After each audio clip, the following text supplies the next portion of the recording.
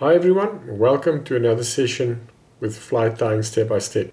I've been working on a concept where I tie a Adams dry fly, but I'm substituting the materials, and in particular I'm using a South African bag called the Klipspringer.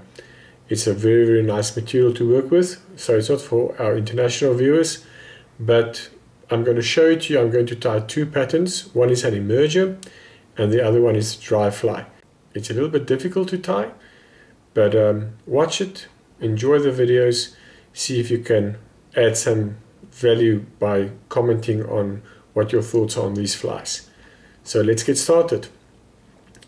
In the vise I've got a size 14 dry fly hook, and I'm going to use 70 denier brown thread. Just laying a thread base all the way to the end of the hook. I'm going to start with the emerger pattern, and for that I'm going to take 5 or so fibers of the Klipspringer hair and use them for the tail.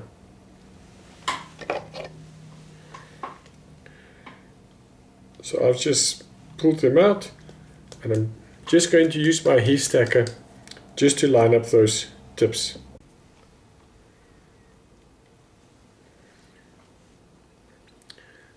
So there I've taken 5 or so strands of the Klipspringer deer hair. I've lined up the tips, and I'm just going to tie them in as the tail.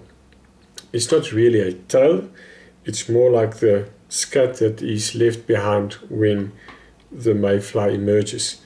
So the length I'm going to make roughly the length of the shank of the hook. It's important to make your first wrap soft so that you don't splay the hair, and your second one also soft but a little bit tighter, and then your third one you can go tighter and tighter. If you don't do it like that, your deer hair will just splay like the stems here, and we don't want that. So there is the shack. I'm just going back. Just make sure that your fibers are nice on top of your hook, and I'm just flattening out my thread so that I don't cut into the deer hair.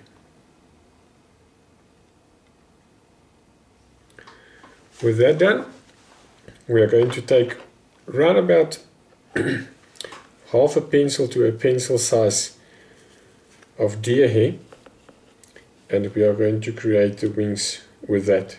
As I said, I'm using a size 14, so you will have to adjust your amounts of hair by the size of the hook you're going to tie it on. Again, I'm just putting the hair in the hair stacker, lining up those tips. Just make sure that you take out any fluff or under fur, as it's called, so that it doesn't bulk up your fly and trap water. So there I have my stack of Klipspringer hair. Again, I'm going to go round about the length of the shank, and I'm going to tie it round about 2 millimeters behind the eye of the hook. I'm going to advance my thread to the front and just do a pinch wrap, and you need to have the right thread for this. You don't want to cut into your deer hair and cut it off, but you also don't want it to spin around the shank of the hook. So now what I'm going to do is, seeing that my hair are now on top of my hook shank, I'm going to advance my thread to the back, and as I go along I'm going to pinch out the stems of the deer hair, creating a taper to the bend of the hook. So as I advance, I'm just taking out some of those fibers It is a bit tedious to do it, but it creates a beautiful tapered body to your fly. Every so few wraps, pinching out a few fibers. Don't worry about the tips standing out, we'll trim them a little bit later. What I'll do here is I'll pull on the thread, it will lift up those fibers, just make it easier to break out so you don't break your tail or your scud.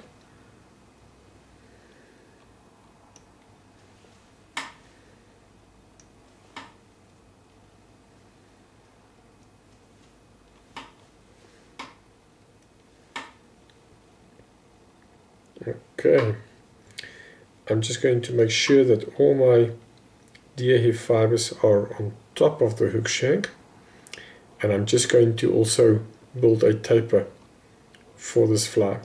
Again, I'm flattening my thread. I don't want to create too much bulk, but I also want to get a good tapered body going.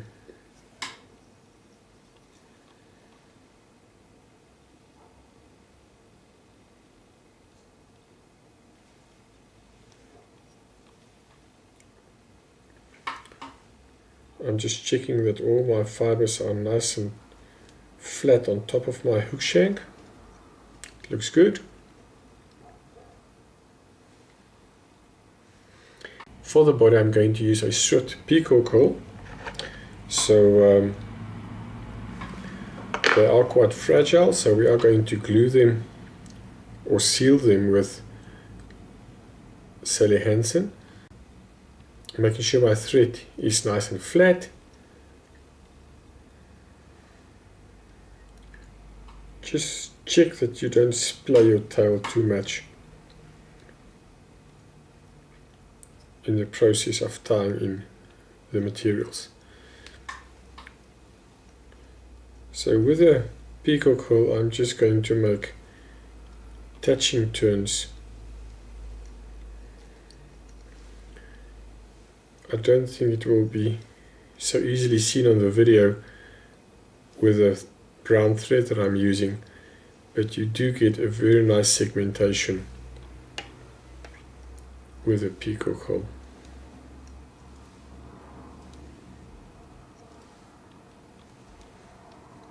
The reason I'm using peacock hull for the body and also putting on Sally Hansen's hardest nails is I want a very sleek and solid body that's also quite shiny, and it must not absorb any water.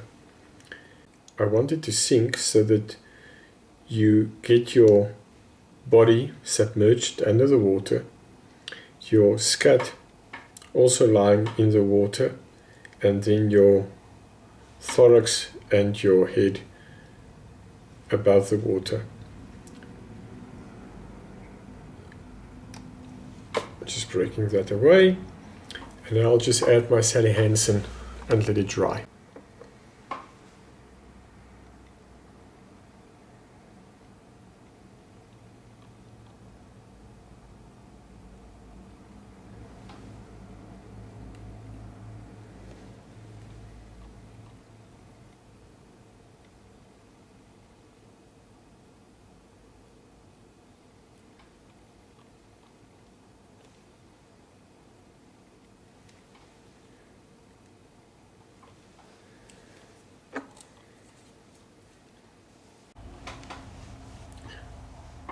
Okay, great. Now that the body has been set, it's dry, we can continue with the rest of the fly. So for the hackle, I've selected 2 cock hackles, one in brown and one in gold, and we are going to palmer them around the Klipspringer. So I'm tying them in at the tip, and the dull side is facing towards me. So I'm just going to pull back on those deer hair so that I can create some space in the front to tie in my hackle. And a neat little trick that I saw on the internet was to take a straw, just a normal straw, maybe let me just, so it's just a piece of straw, and you cut through it in the length, and what you do is you slip it over your thread like that, and you push it over your hackle, and that just holds your hackle back and gives you some space to work with.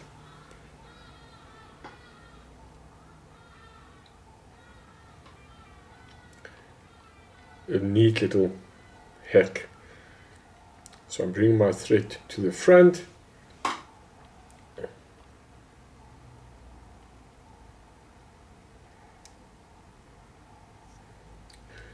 two loose wraps with a brown, and tightening up on it,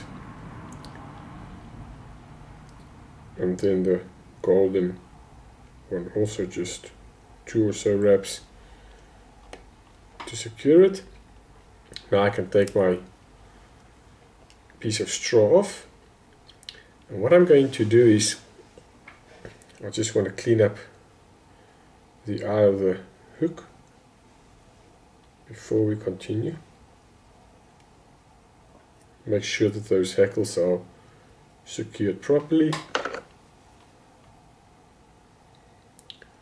and just trim away the excess of those hackles. So what I'm going to do is I'm taking my dabbing needle and just parting the deer hair roughly in the middle,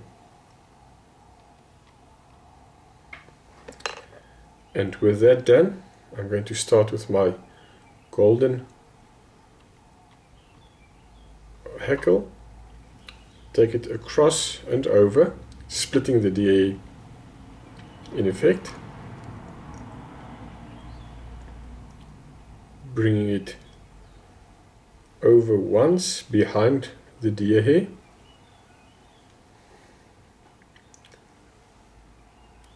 twice,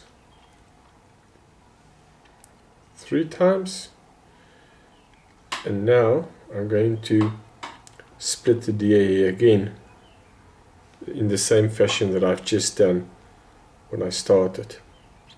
So just part them again, bring it to the front,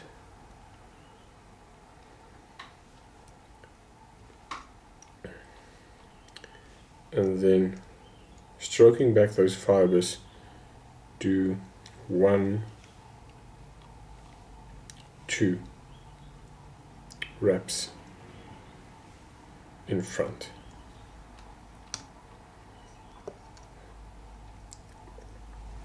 And secure that hackle.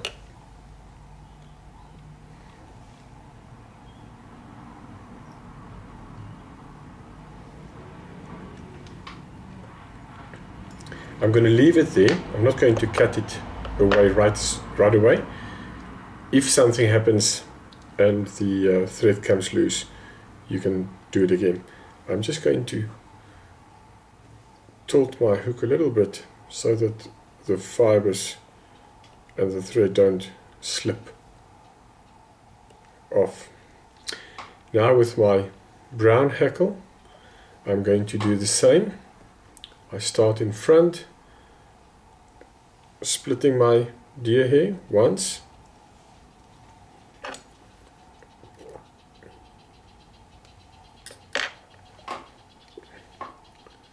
then going behind the deer hair. Just check that all your deer stays in front of your hackle. Going to go once, Just pushing those deer hairs forward. So it's once, twice, splitting the deer hair going forward, and then once or twice.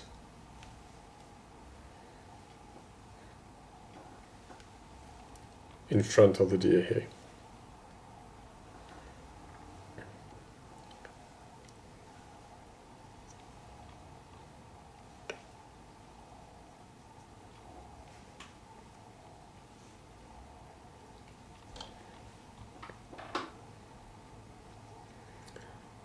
With that done, I can now come in with my scissors and just trim out those fibers.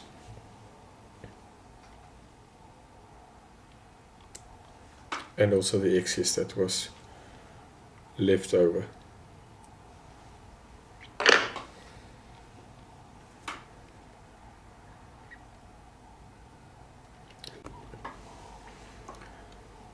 Okay, with that done, we're just going to clean up the head.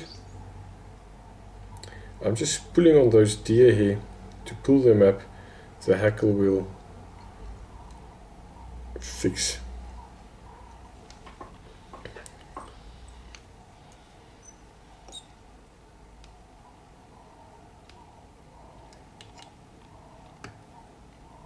And do one or two up finishes.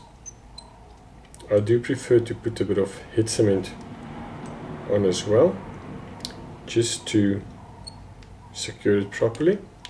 It's a lot of material behind the eye of the hook, and you don't want it to come undone. I prefer water-based head cement. It just doesn't create that much weight, in my opinion. So with that done, I will just come in with my fingers and just pull back those fibers from the back to the front, seeing that we squashed them earlier to work in front of the deer hair, and just check any trapped fibers and just take them out.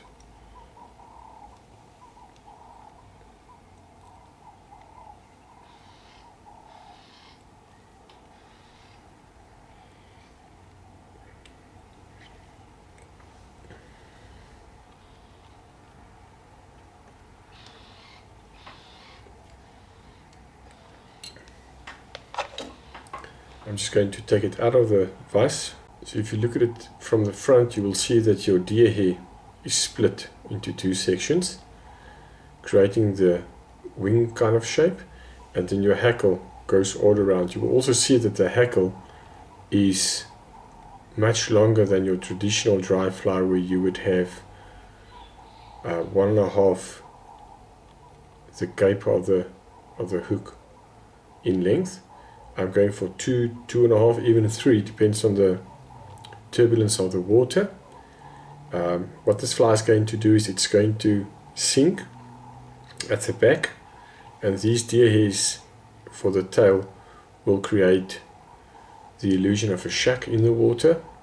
Because the body is so dense, it doesn't absorb any water, but it sinks, and then your hackle and your Klipspringer will float basically in that kind of angle and create the impression of a emerger or emerging mayfly.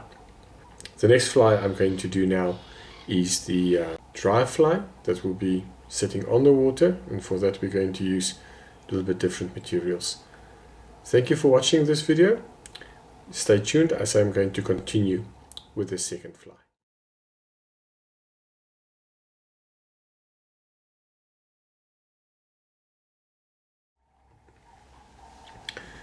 Okay, so now for the second part of this video, where we are going to tie the adult or the dry fly version of the emerger that we have just done.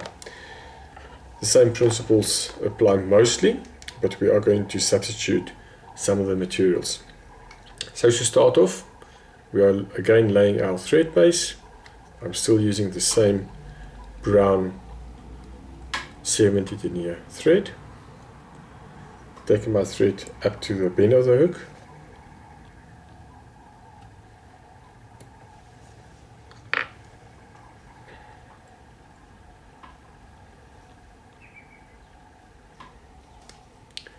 And now I'm going to again take my Klipspringer deerhair and form a tail.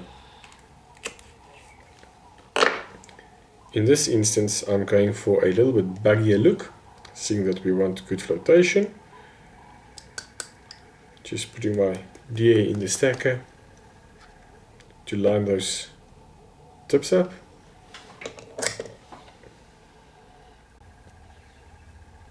So I'm using a little bit more.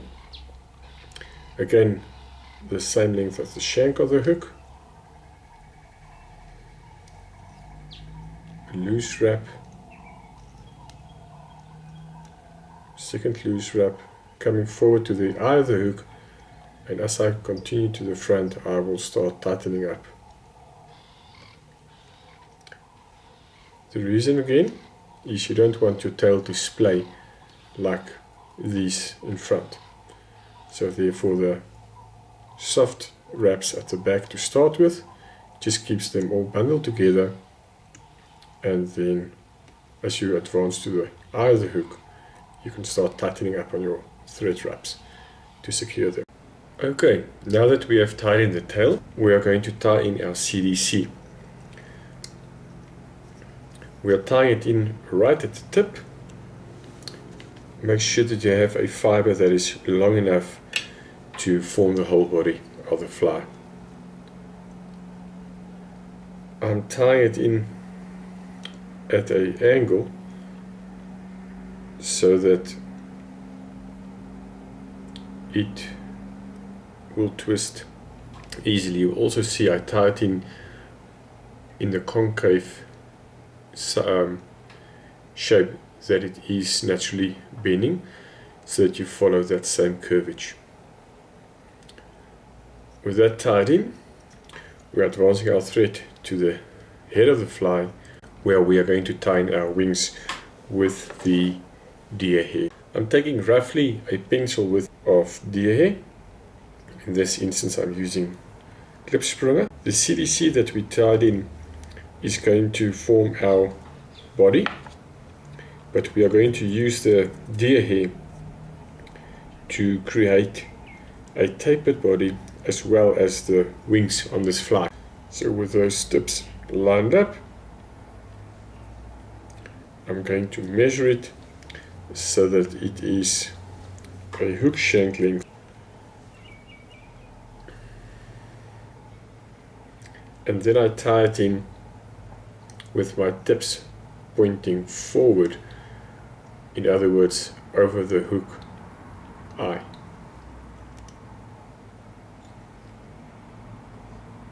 Don't spin it, make sure that it sits nice and flat on top of your hook, and then as I progress my thread down the hook shank, I will start breaking out fibers. If you have a strong thread, you can sometimes cut through the deer hair stems, but be careful so that you don't cut through it while you are forming your wings. Otherwise you'll have to start over again. So as I'm progressing to the back, I'm just trimming out fibers as I go along. It is quite bushy, but that's not a problem for now. We are just forming this body. It is a little bit more intricate than other flies, but the overall effect is very, very beautiful.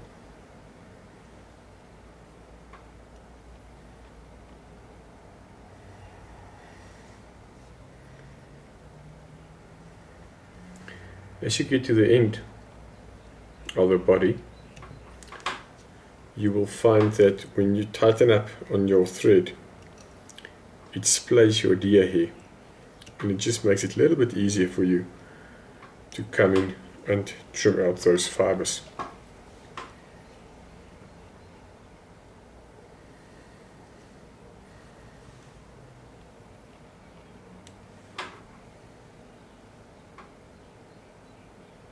Just don't trim out your toe.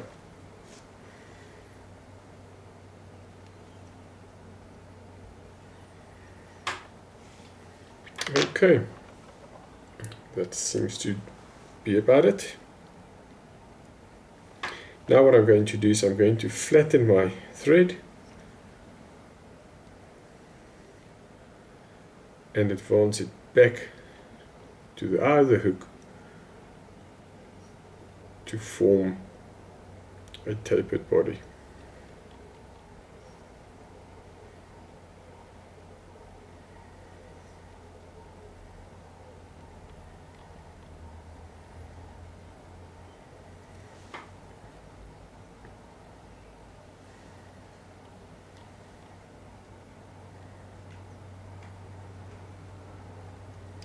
The deer hair body helps us to, number one, create a buoyant body, and number two, is also a great material to form a tapered body.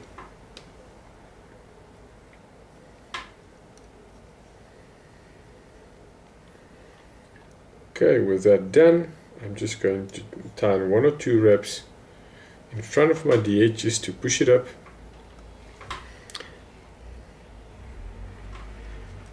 And then come back just behind the deer. So now what we need to do is we need to form the CDC body. I'm just going to take my hackle pliers, just twist it up, and then start forming my CDC body. It doesn't really matter if your thread and your deer hair shines through.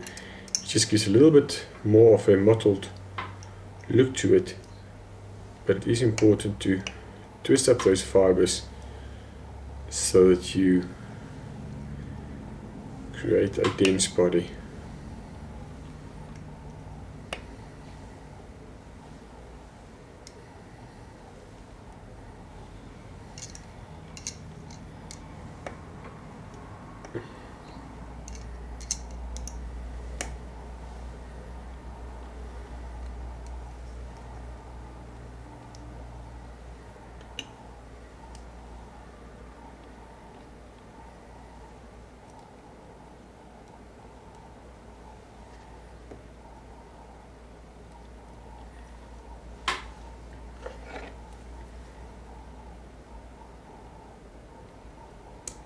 I'm just trimming out the stem of the CDC, and then I will just trim the body. You don't need a sleek body, but you don't want a lot of fibers in all directions.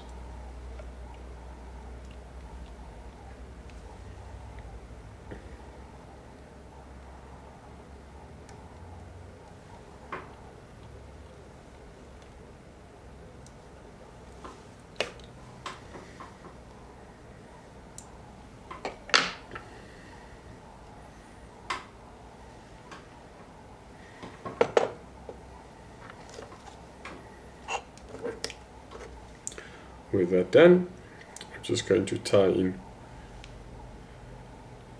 another CDC feather.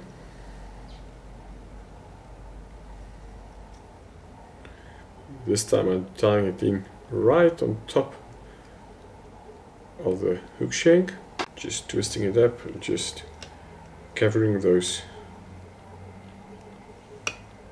thread wraps. And now this is a little trick. I bring my thread back, I catch my CDC,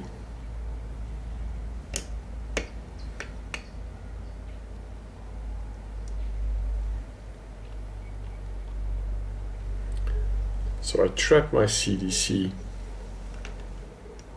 twisting my thread around it, and now my CD is secured on top of my hook shank, like a parachute that I can hold up. And now what I do is I bring my thread forward,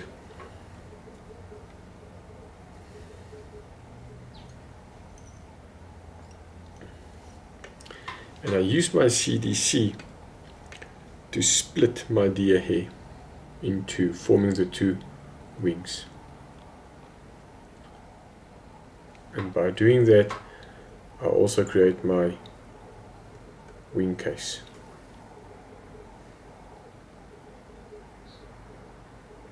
Just check that you don't trap fibers underneath it. You want it split right in the middle.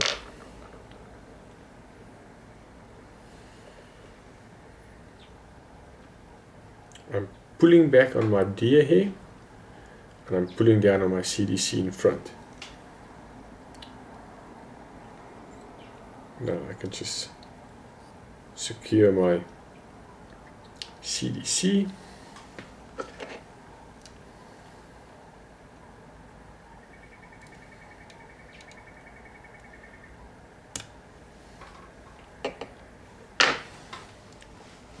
And now for the last part, I'm going to tie in my hackle. For my hackle, again I'm using two tones. There is the gold, and there's my brown. I'm tying them in together.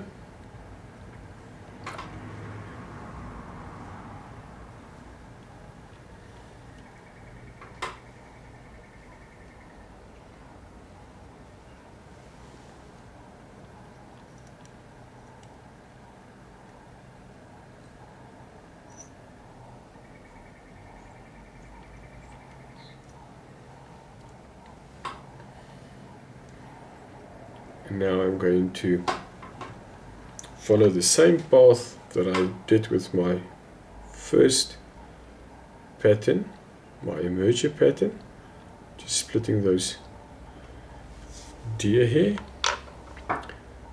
and I'm going to go through the middle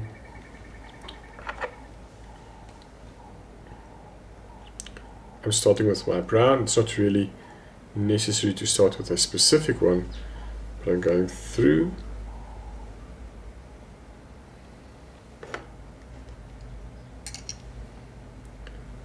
and around.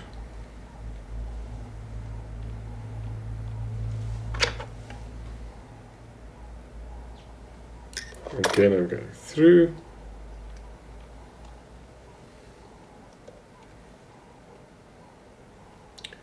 and around at the back.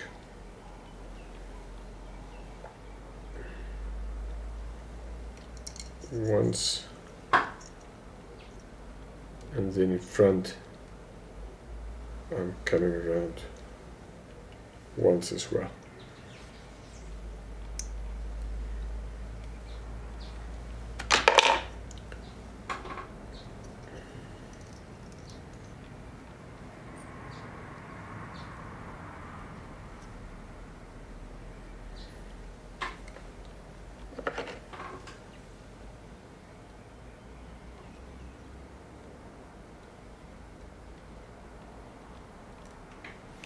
Trim out the excess, and now I do the same with the golden feather. I'm going through the middle, just splitting those deer hair, around the back,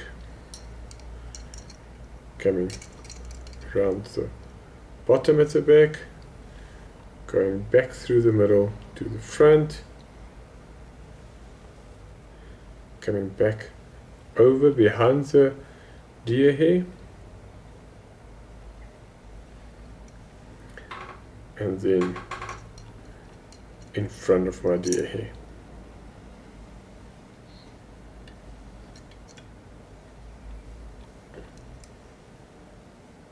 And secure it.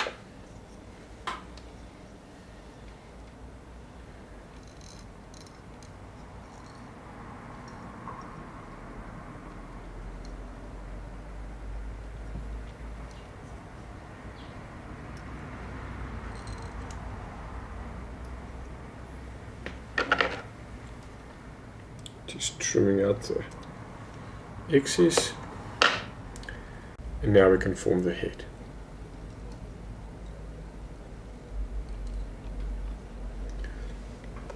Again, you can use your little trick with your straw. Just push it over your thread.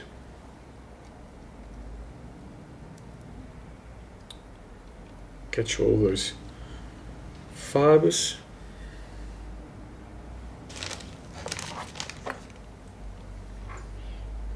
And using our finish tool, we can secure the head.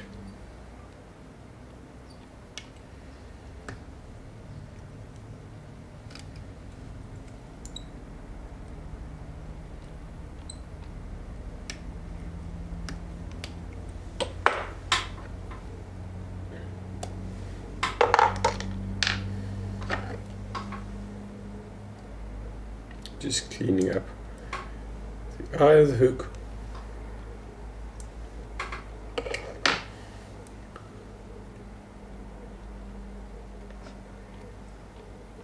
And there we go.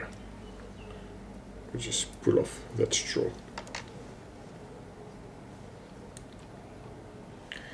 And there you have it. So we have in our first tie the emerger, and then on this fly we have the dry version. Very buoyant, great profile, great flotation, and I will soon post a video of fish that I caught with this fly, hopefully on the emerger and also on this dry. Thank you for watching fly tying step by step. I hope you enjoyed it. Tie your own flies, fish them. Be sure to like our Facebook page and also to subscribe to our channel. Enjoy your fishing. Bye.